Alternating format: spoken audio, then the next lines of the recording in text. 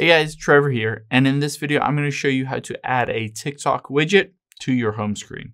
It's pretty quick and easy, so let's jump right in. Now the first step is you're just going to find basically the screen that you want to add it onto, and you're going to tap and hold anywhere on the screen. So you can see all of the apps have the little minus button and the little plus icon at the top left. So let's tap on the plus icon at the top left. Now we'll just scroll down until we find the TikTok app. So there it is. I can tap on it and it shows you a few different options. One is create a story, larger create a story, and then you can have trending now. You can have a bigger version and then a really big version, or you can have all of these other ones like search through TikTok or explore trending live videos. Let's use this one, and I'm just going to tap to basically add this widget.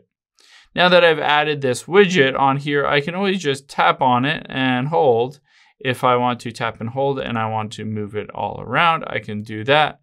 But now if I get out of here, all I have to do is just tap on various parts of here. And you can see if I tap on it, it opens up the TikTok app and brings me to that specific video.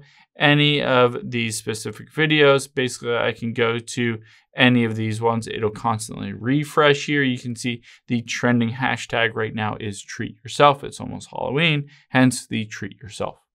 Hope this helps. If you have any questions on that, leave them in the comments down below, and I'll catch you on the next one.